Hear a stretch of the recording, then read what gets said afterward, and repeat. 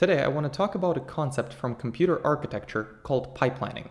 I will start with explaining what pipelining is, then follow up with explaining why it's important, then provide a few technical and non-technical examples of pipelining, and finish the video by showing off a pipelining simulator I made that you can play around with yourself. If you find my video insightful, interesting, or useful and believe that other people should see it too, then please consider subscribing. Alright, with the preamble out of the way, I'd like to quickly motivate the video. As some of you may know from my other videos, I'm a recent University of Alberta graduate. However, living in Alberta for 3 years of my life is not the reason I like pipelining. The reason is that, in my opinion, it is one of the most fascinating foundational concepts in computer architecture and it deserves far more attention than it gets. Not only that, but understanding pipelining at the architectural level can also be incredibly important for designing and building scalable and highly robust software. I'm clearly getting ahead of myself, so to get back on track, let's quickly discuss what pipelining is. In the context of computer architecture, pipelining is simply a technique of computer organization where you process more information or instructions by running different independent parts of your process in parallel. Whenever you cover this concept in university, you're usually presented with a diagram like this to try and help you understand what is going on. I will do the same now, and I will also use the prototypical example, doing laundry. So let's specialize the diagram to reflect this example. First, the system is going to be called doing laundry. The system input is clearly dirty laundry. The first stage is washing. The output of that stage and the input of the next is wet laundry. The second stage is drying. The output of that stage and the input of the next is dry laundry. The third stage is folding, which produces the system output of dry folded laundry. I will color code each stage just to make it easier to understand what is going on in the next part of the video. So washing is red, drying is yellow, and folding is gray, just like the task itself is. Let's very quickly run through an example of running this system. In this example, we need to do 4 loads of laundry and each stage in the system takes the same amount of time. In this diagram, time flows horizontally and the vertical axis represents which load is being worked on at the time. With the setup of the example done, let's first talk about the completely unintuitive way of doing laundry, serial execution.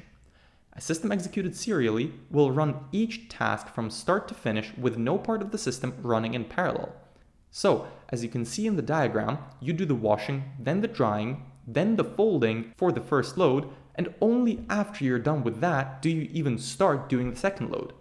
If we assume that each stage in doing laundry task takes 30 minutes, then you would spend an entire 6 hours doing just 4 loads of laundry. But the thing is, I can't imagine that anyone actually does laundry serially. They intuitively execute different stages of the doing laundry process in parallel. Nothing is stopping you from washing the second load while the first load is drying. And this is exactly the idea behind pipelining. Let me remind you, the prerequisite for pipelining something is being able to execute the different stages in the process in parallel. So let's see how a pipelined execution of the system looks. As you can see, we overlap the independent stages in the doing laundry process. So at a time t1, we have the first load drying and the second load washing. At time t2, we have the first load getting folded, the second load drying, and the third load is washing. Then, at time t3, the first load is completely done being processed, and the next load will be done at time t4. Assuming again that each stage takes 30 minutes, it would only take 3 hours to do 4 loads of laundry, instead of an entire 6. Just a quick lesson on terminology. As you can see, at times t0 and t1, not every stage is being run. That is the startup period of the pipeline execution. Next, at times t2 and t3, every single stage is being run. This is the steady state period of the pipeline execution. Lastly, at times t4 and t5, again, we do not have every single stage running. This is the pipeline draining period. As you can see, the result of pipelining doing laundry is an increase in the throughput, or the amount of loads of laundry done per hour. A very simple observation can be made. Pipelining does not do anything to reduce latency, or the time it takes to do 1 load of laundry from start to finish.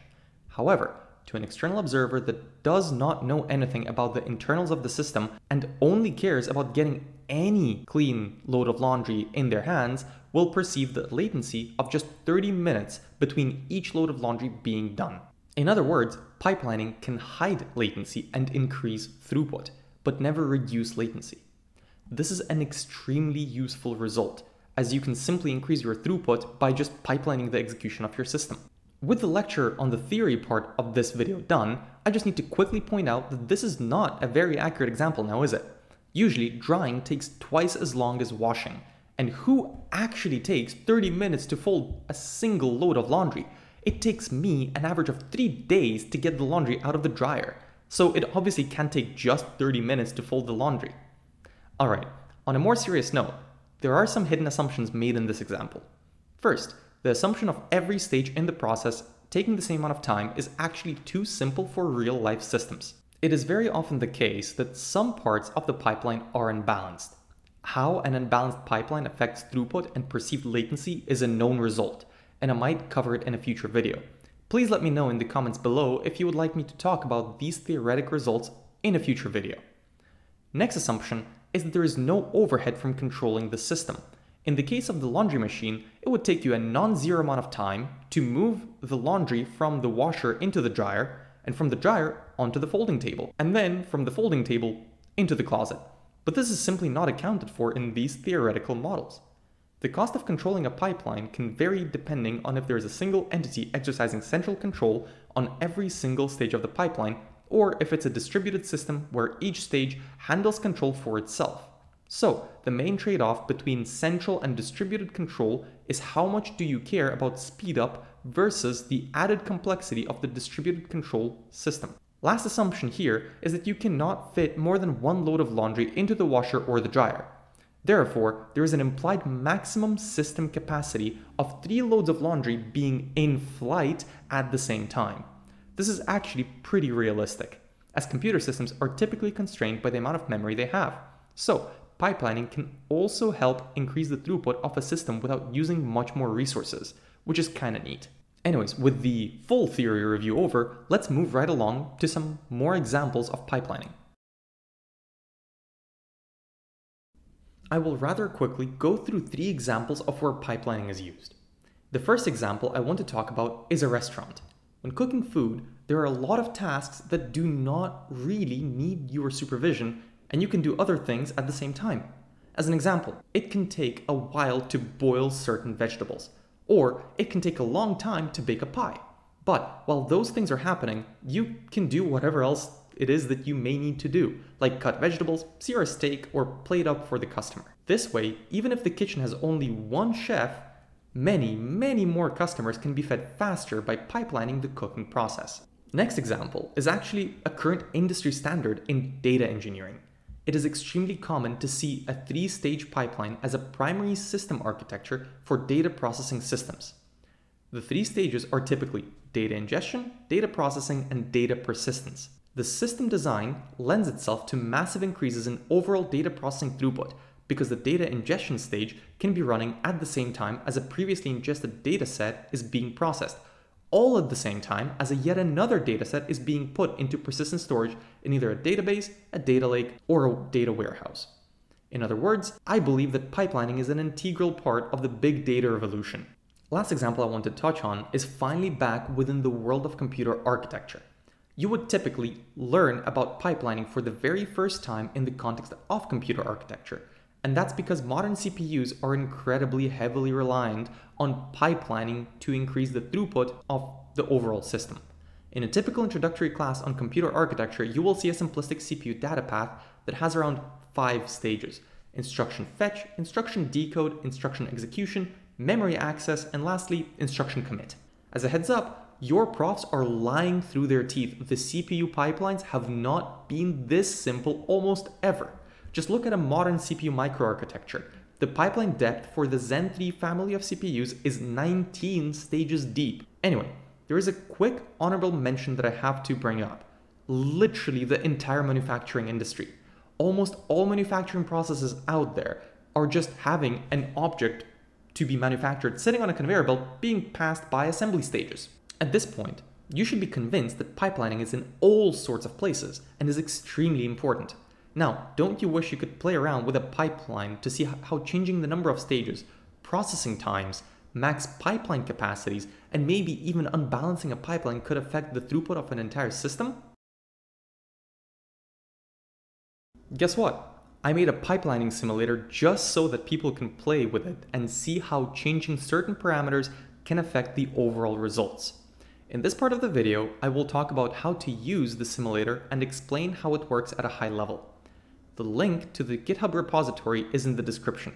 One current limitation of the simulator is that it only works on Linux because I needed pthread barriers to implement the pipelining, and it's a CLI-only application. Alright, let's talk about the simulator that I made.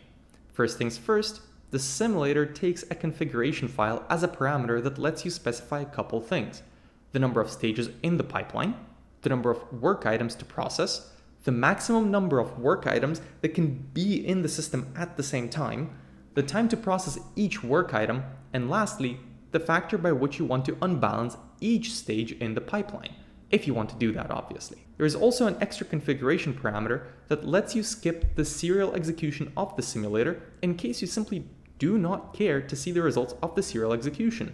But this will disable some performance statistics from being shown to you, so I would suggest leaving it on. In case you do not want to provide any parameter, there are same defaults for each parameter that let you just run the simulator on its own. The simulator works by first running the system described in the configuration file serially, then pipelining the execution of the system by executing each individual stage in its own thread. The work item processing is simulated by simply having each thread sleep for a given amount of time in microseconds for each work item. The pipeline simulation is managed by a central controller that redirects stage outputs to stage inputs and controls the overall execution of the pipeline. This adds a bit of delay and noise to the output data, which I actually consider a feature. As I discussed before, the control overhead is assumed to be zero in most theoretical discussions, but control overhead is rarely actually zero. The delay incurred by central control creates much more realistic simulation results, which makes the results far more interesting in my opinion. Lastly, all the code for the simulator is well documented and is written in completely standard C++ with pthreads. In other words, if you can comprehend somewhat simple C++, you should be able to follow the simulator code.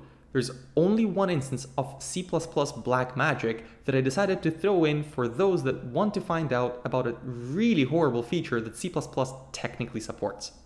I cannot tell you how fun and insightful it was to implement this tiny simulator, and how challenging it was to get the controller right.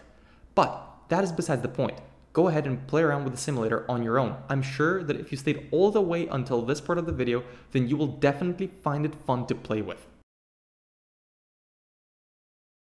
Looking back on the video, I'm pretty happy with how it turned out. I really hope that the theory review of pipelining proved useful to some of you, and that you will find playing around with the simulator I created to be particularly fun. If you find any of this fun, insightful, interesting, or even useful, then please consider subscribing to my channel and maybe liking this video. That is all I had to say today. Thank you for your time. Bye.